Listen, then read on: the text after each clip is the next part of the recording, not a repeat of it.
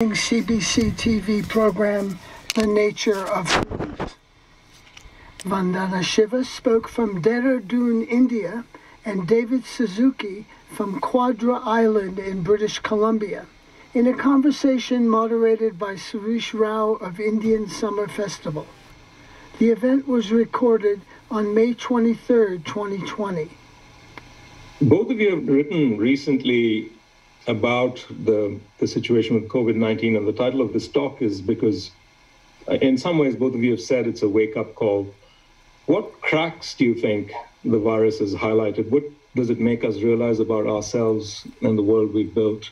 I think the first crack for me that the virus has exposed is in this model of limitless growth, which is based on limitless greed and limitless extraction, and therefore ever since the days of the early conquest, 500 years ago, treating limits as an obstruction that must be removed, whether they be planetary limits or they be ecosystem limits or they be species limits. After all, of the 300 new infectious diseases, most have come from the forest where an ecosystem has been invaded. And in those ecosystems are people, are animals, and these viruses are not deadly in the forest, but they become deadly when we drive these viruses out of the forest. The second thing it has definitely done is show a crack in the industrial food system, not just because the big supply chains collapsed. In India, it's only, the Navanya communities were able to feed themselves. But it also has exposed the fact that these viruses become far more fatal because of a food system that's designed for profits rather than health. Food is supposed to be health. Food is medicine. And yet, most of the chronic diseases of our times are food-induced. The cancers, the neurological diseases, just add the list. And the research is there so clearly that while the risks of fertility and mortality is about 1%, with just an infection, it jumps to 9.2% with diabetes, with air pollution. Look at what's happening in New York. I think what it has also shown the cracks in is a very manipulated science. By now, we should have known this is the virus, this is how it came, here are the solutions. If we start to map the many stories, nothing makes sense. Because geopolitics has become more powerful right now in dealing with this virus than science. Another crack that has opened up is, of course, the crack of inequality. We were very unequal societies. This inequality had been polarized.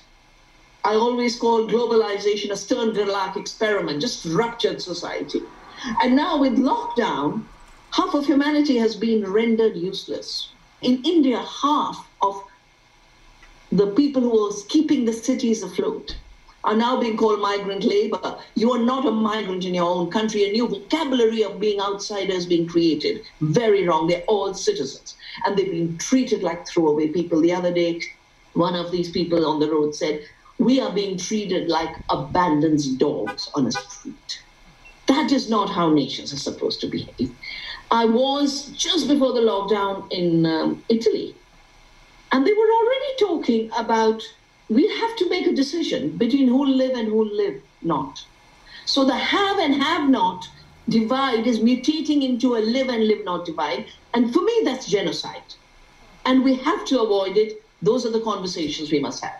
Finally, India is a land of untouchability. We made it illegal in our constitution, but in a very strange way because of the heavy overkill of the unscientific aspects of this virus. Everyone is treating everyone else as untouchable.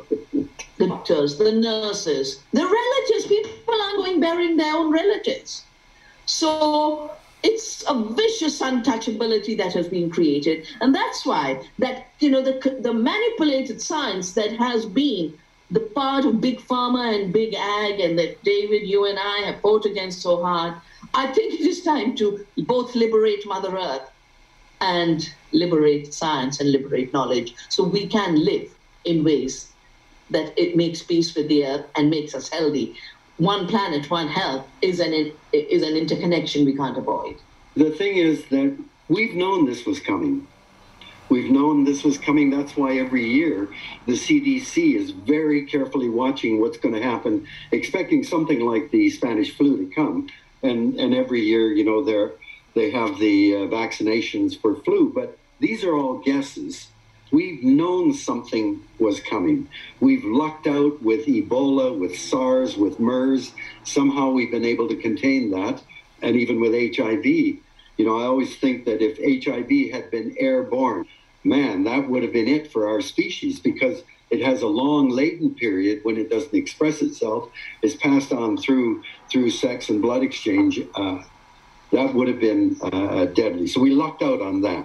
But as you say, 60 to 70% of the diseases, new ones coming out, come from animals.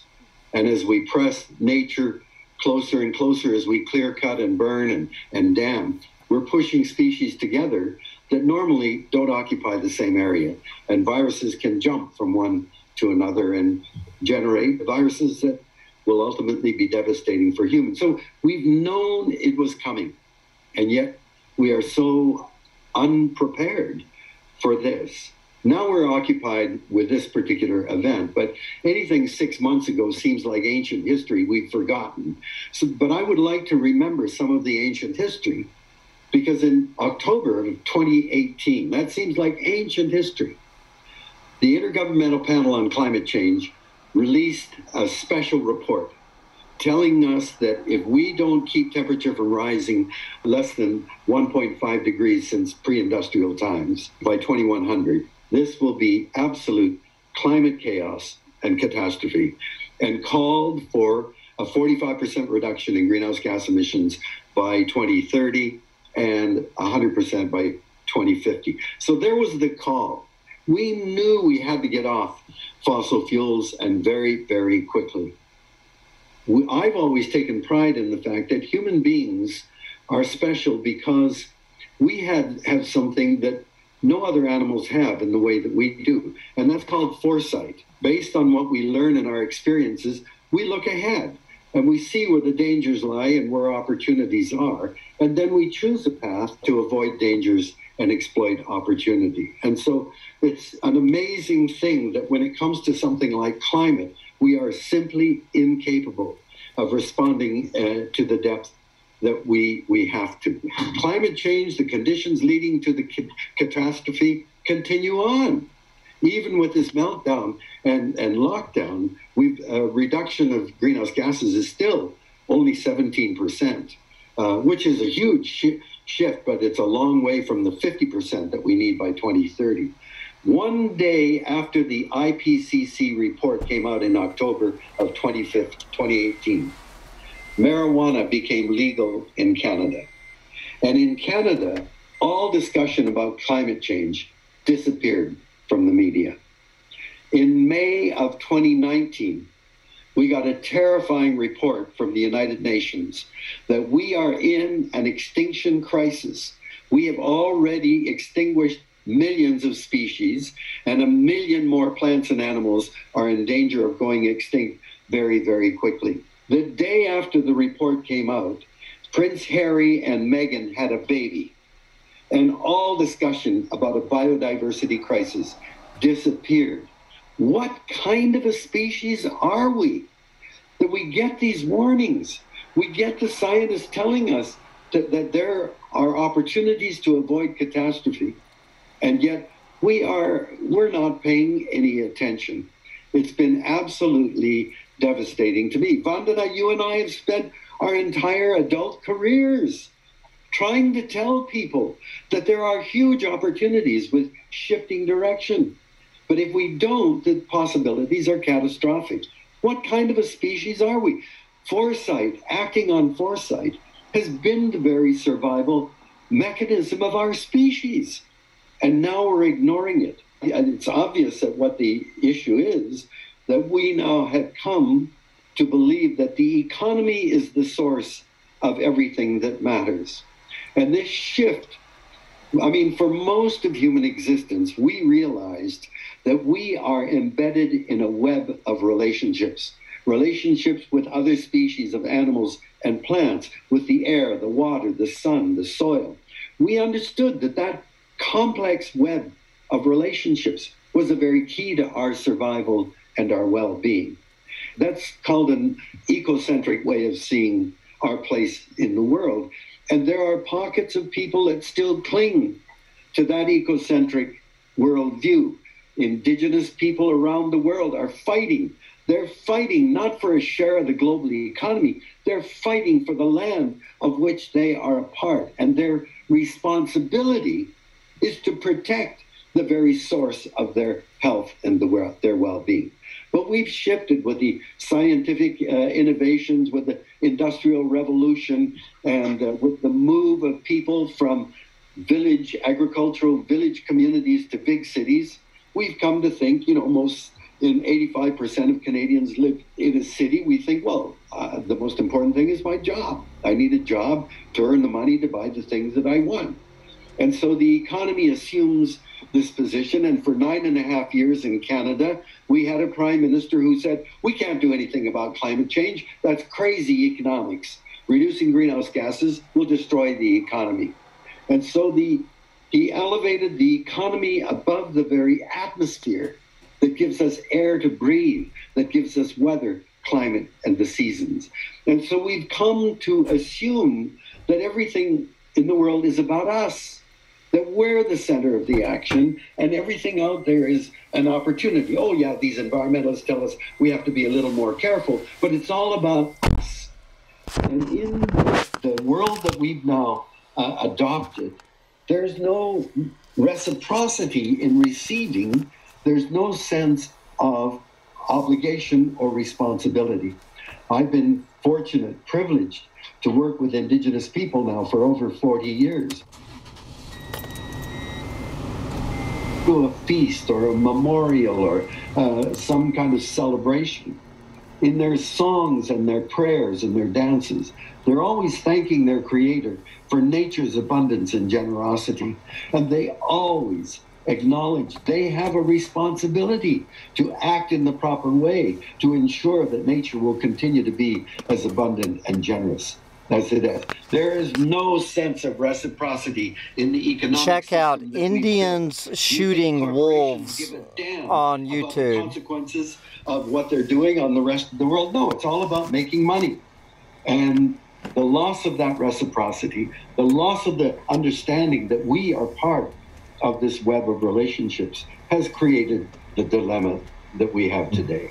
We've been fighting for all these years to try to get people to see their place in the world, and it hasn't worked. Both of you have been warning us about the fact that we're driving our vehicles straight to a cliff, and now that cliff is very much in sight. You brought up an important point, which is the economy, and I think every government around the world now is talking about restarting the economy. And as we take the keys to this engine of this vehicle, I want to ask, what kind of vehicle are we starting back up, and what do you both think we ought to be watchful for? What do we have to be careful about when we return to normalcy? I think one of the things that I have witnessed get very genetically manipulated is our concepts, our words, our vocabulary. After all, economy is derived from the same word oikos, from which ecology is derived. And managing the household is what all indigenous cultures have done, what women did. And then they had to do the witch hunts to drive women out of managing the households. If you look at the literature on the witch hunts in early modern Europe, it's all about that expertise that was in harmony with the earth. And when I wrote my first book, Staying Alive, because my publishers heard me give my talk in 1975, or 1985 at the Nairobi Women's Summit, I went into the roots of how did we divide ourselves and separate ecology and economy, separate humans from nature, create hierarchies between men and women, treat indigenous people as barbarians and uncivilized. And it didn't evolve it was imposed. After all, the Chancellor of England became the father of a new modern science and wrote a book, The Birth of Masculine Science. Yeah? The masculine birth of time, he called it. That separation is masculinity, domination is masculinity. Enclosing the commons became property, law. Controlling people and not letting them self-organize, as all indigenous cultures do, then became politics. I think we should have a bonfire of these people who created such a mess. But more importantly, since neoliberalism, making money became the religion of our times. You know, it was deregulated commerce. And I went back, I'm writing a dictionary on the economy. Aristotle talked about economy and the art of living. We've always done that. And he called chrematistics the art of money making. And I think we must distinguish this, because in the period by millions, like I said, half of India, 40 million in the United States, everywhere people just lost their livelihoods, which is part of economia as a living. In that short period, now in this 1.5 months, the super rich made 434 billion additional. That's chrematistics. Jeff Bezos, who's trying to destroy every little shop, he destroyed the publishers, now trying to destroy every little shop in India. They're trying to make it look like if you fry fresh vegetables, it's dangerous for your health. Our food safety authority says you must go via Amazon with its heavy, heavy footprint. Jeff Bezos became rich at 24 billion during this short 1 month of lockdown. And BlackRock, which holds all the money of the billionaires, and then gambles with this money to say, where can we make the quickest money, burn the Amazon for GM soya. BlackRock, $23 trillion assets. So chrematistics has grown, but economia has shrunk. And we need to grow the economy in alignment with the earth, according to the rules that indigenous cultures evolved with so much discipline, with so much sanctity. And chrematistics must be rendered a crime, and that's where our new democratic energy will have to go. To me, we've created an economy that is now based on consumption, and that was a deliberate thing that came out of World War II. After World War II, as the war was coming to an end, the president recognized that you can't keep pumping out guns and tanks and bombs and planes in peacetime. So he said, how do you transform a wartime economy into a peacetime economy?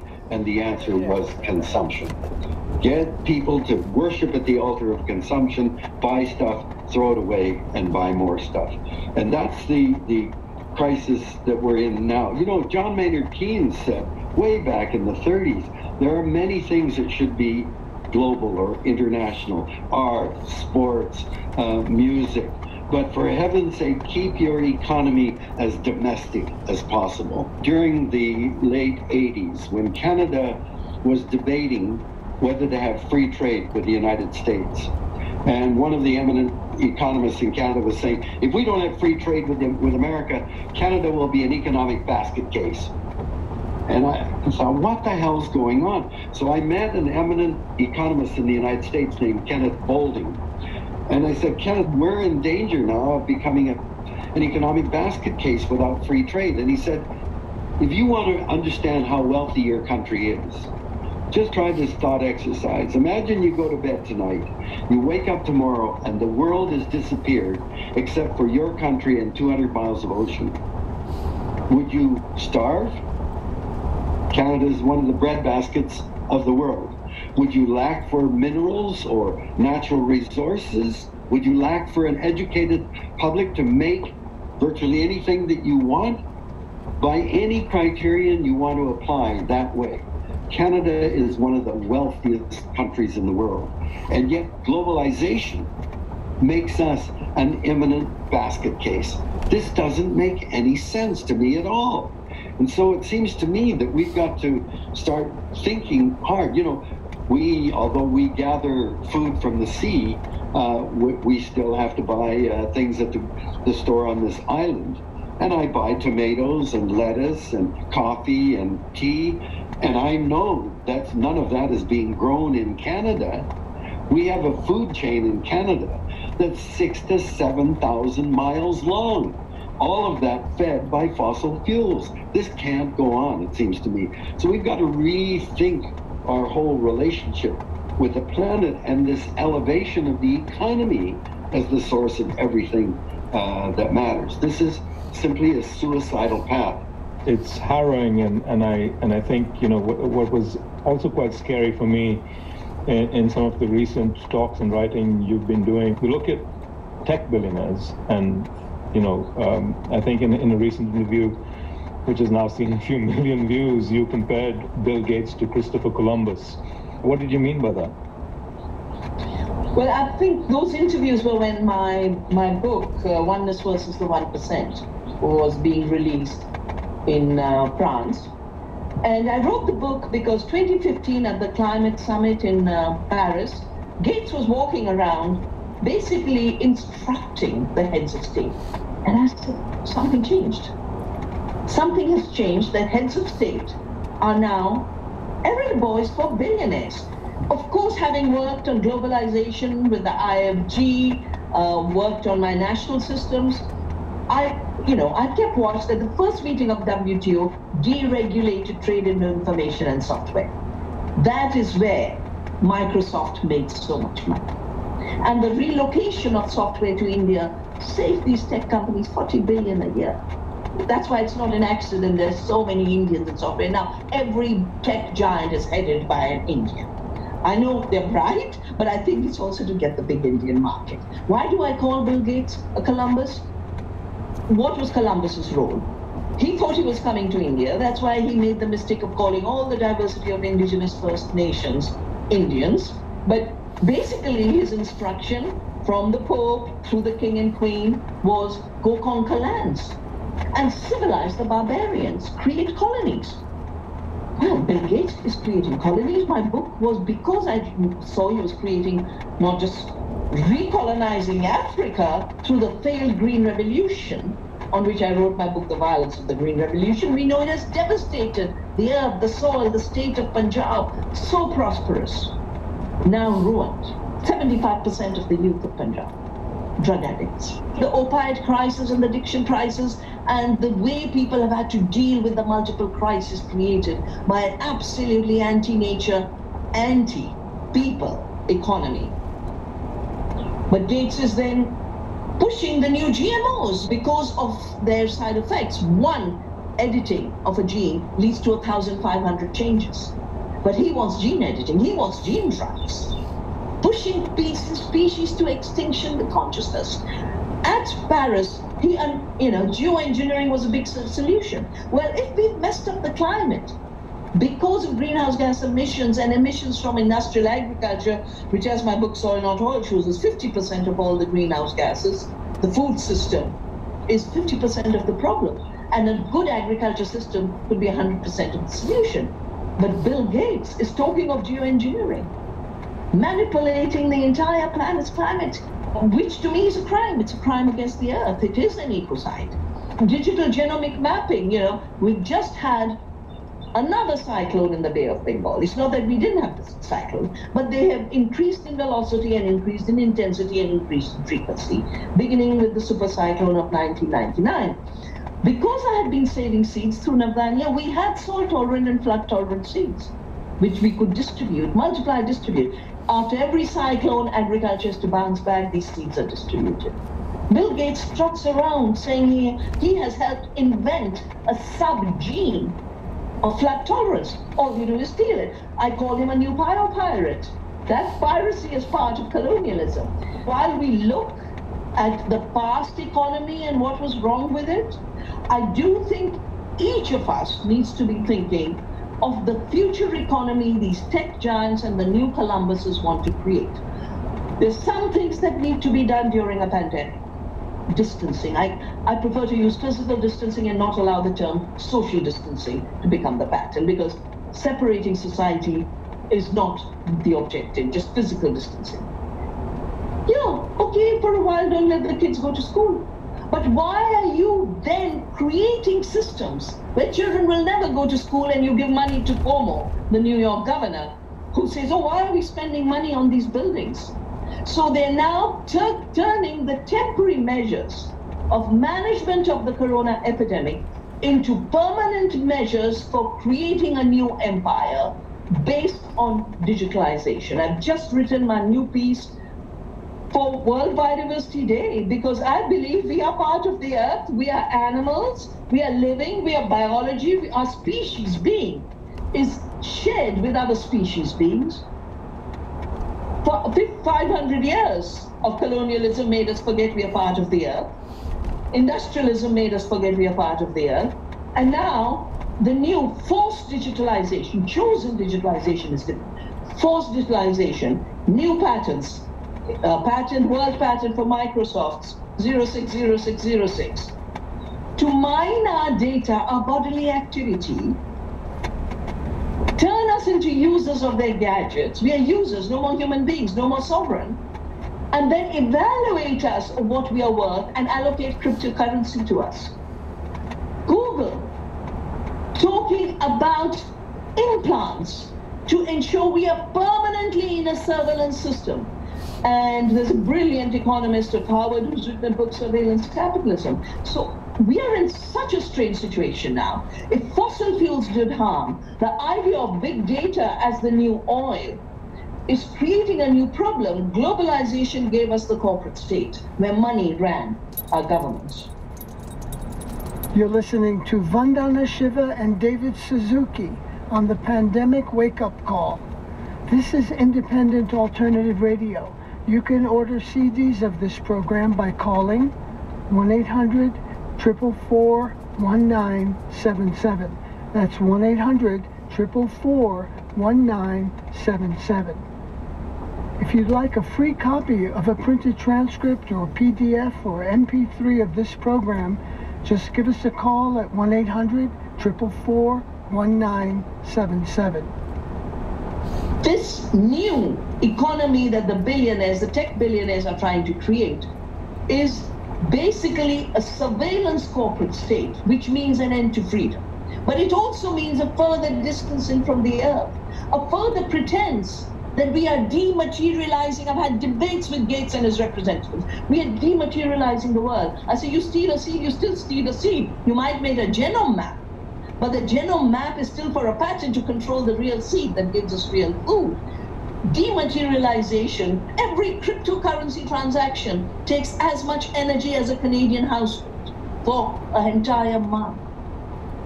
We are talking about more invisible, heavier ecological footprint, but worse, a loss of our humanity. Every community should be saying, what was wrong in the past economy? What do we have to do now to make sure this pandemic is controlled? And what are the future economies we will build that work for the earth, are in service of the earth, are in service of community, and we don't become two classes of people. A large number of throwaway people, they talk the language of useless people. And I don't think it's an accident that such large numbers of workers in India have just been trashed. They want 10% as their digital slaves, 90% throwaway people. That is unacceptable for me as one humanity on a shared planet. I really feel that message, and I want to come back to something that David touched upon as well, which is, I think both of you argue for deglobalization and the building of smaller communities. At the same time, you both think and have impact and are speaking of a global fellowship. So what's the kind of globalization you'd both like to see? I did my first television series in 1962, and I saw at that time how poorly Canadians understood or appreciated the impact science was having on their lives. And I felt it wasn't right to just leave decisions on the application of science to industry and politicians. I could see the application by the military, by industry and medicine, and I felt the public had to learn from this. And I wanted to provide better and better information. Now, even back then in the 60s, the 1960s, we called television the boob tube. I knew that television programs, it was like a cesspool, but I thought my programs would glisten like jewels among all of the things in the cesspool. and they would savor it and learn from it. But what I found is when you jump into a cesspool, you look like a turd like everybody else. People use it, and look at what's happened now. We have access now in a little cell phone to this vast amount of information. We've got huge access to information. Most of it is about selling stuff or pornography. And what I find now is people don't use information the way I thought. What they do now is they churn through the media, the internet, till they find a website that says exactly what they already believe. Yep. You want to believe global warming is a hoax? There are dozens of websites that will tell you that. You want to believe in the crazy ideas, UFOs came to Earth and bred with human beings? There are websites about that. I mean, there are people that still absolutely cling to the belief that the Earth is flat. And so the problem with this spewing of information, which we share at the speed of light, is that we can have meetings like this. But the fact is that that's not how people are educating themselves. They're simply confirming their own prejudices and prejudgments, and they can cite, I had a website here that said global warming is baloney, the climate's always changed, nothing different. We still have to be globally plugged in, I guess, to gain information, but we have to really focus on local communities becoming much more self-sustaining and self-sufficient, I think. I see globalization as the process that started with Columbus and the East India Company, and it isn't that international trade wasn't taking place before that. After all, the reason why both Columbus and East India Company needed to leave Europe was because India was 25% of the world economy with our amazing spices, with our amazing textiles, and they wanted to control that trade. A bag of pepper used to exchange for its weight for a bag of gold, and they wanted the pepper and the gold. International trade is not globalization. Forced trade is globalization, where you destroy the local economy. And in these 30 years of neoliberal corporate-driven globalization, I have watched so much get destroyed. My life has gone protecting the sea because they tried to have intellectual property in the WTO. And we said, no, you don't invent the seed. Dumping with subsidized grain, wiping out farmers, making it illegal for us to make our own cold-pressed virgin mustard oil, made illegal in '98. 5 million cold-pressed mills were criminalized. And I had to do a satyagraha at that time. Battery's gonna die. I think the corona pandemic and lockdown has shown us that deglobalization can happen, and it has happened. And let's just make this permanent, not the surveillance part. Here is the part we should choose to say, deglobalization is worth maintaining. Surveillance is worth shedding. For me, our relationship internationally is as planetary citizens in a planetary civilization. And that means you don't have to move goods around. You have to move ideas around, as you do in the Indian Summer Festival. You have to connect through consciousness, not through container. The domination of the big, giant container trucks and container ships is so obscene to me because I've grown up in a world without them. And as I see it take over more and more and more, and I watch these giant ships with these giant containers, I said, why are we destroying local economy by fabricated rules written by the corporations to make their market grow? And it is not the case that these goods stopped moving just because you became digital. After all, more footprint is happening because of the e-commerce of Amazon. If I go to my local vegetable vendor, my ecological footprint is very low and a livelihood is created in the process, a relationship is created in the process. But these giant packages, the exploitation of the workers, of the delivery system, the warehouse workers, why is Amazon having strikes? It's because it is still dealing with people, it's still dealing with goods, except that it's monopolizing by not paying taxes and getting privileges of every kind. During the lockdown, every government was used by Jeff Bezos to make it possible for them to deliver while local shops were shut down. I think local economies is the only way we can reduce our ecological footprint. We in India, through the Chipko movement, we used to call ecology the economy of permanence. That's why instead of saying economy is bad, let's take it back. It's meant to be about ecology. We can only create economies of permanence locally, shift from fossil fuels to craft-based systems, because fossil fuels mean industrialism. Our love affair with industrialization must end.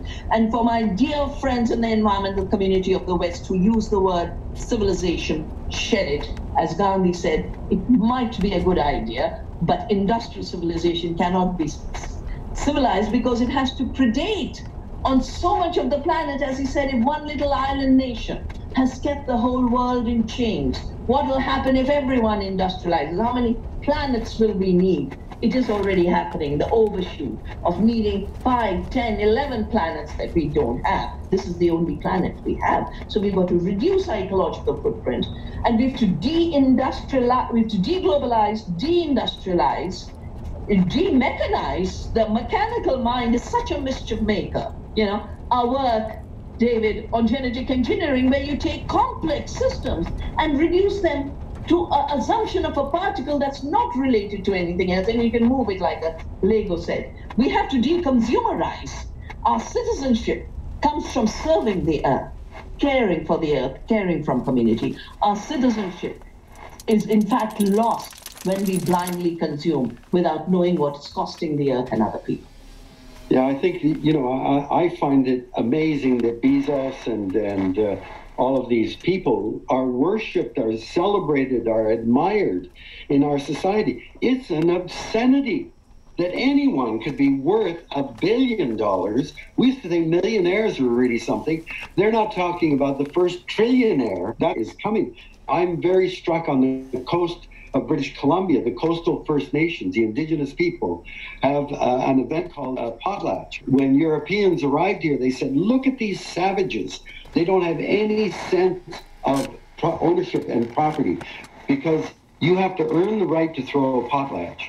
And in a potlatch, you give away everything you possess, because you get in return status within the community. You get to carve a ring around the top of your totem pole, and if you have 3 rings there, boy, you are one of the most admired people. Here it all seems to be, how rich can you be? But you can't build bigger and bigger houses and buy bigger planes and bigger boats. Like, what the hell do they need? We need a mechanism to limit the amount of wealth you have, which is way beyond what is necessary, and to provide, okay, we'll give them status, we'll give them recognition, but for heaven's sake, let's shift that around. It's inequity, the terrible inequity now that is driving the destruction of this system that we have. We've got to sit down and ask, what the hell is an economy for? How much is enough? Are there no limits? My great fear is that coming out of this crisis, we're going to have our leaders just trying everything they can to get things back up going the way they were before the crisis. That's what we did in 2008, 2009, when we had the economic meltdown, and Bush and Obama poured tens of billions of dollars into the banks that had created the crisis in the first place. Not one of them has gone to jail. And and there were no strings attached to the money being given. They said, just please get back up going again. Too many corporations have been put out of business. Please get back up. And it worked. The stock market rose and everything went back. And my fear, if you look to the United States, is that's the whole drive, is to get that economy going again without learning a damn thing from this crisis. And that will be a tragedy if we don't learn some fundamental lessons. Thank you both for that. And in fact, I think a lot of people, we have 5 continents and 17 countries watching right now. And there's a lot of people wanting your guidance, in fact, on being watchful and what they can do, calls to action really in this moment. Siddharth and Manisha from the Adavi Trust in India. Call to action. Get out there and enjoy it while you still can. What do you think? Are you going to get out there and enjoy those chippies while you still can like that?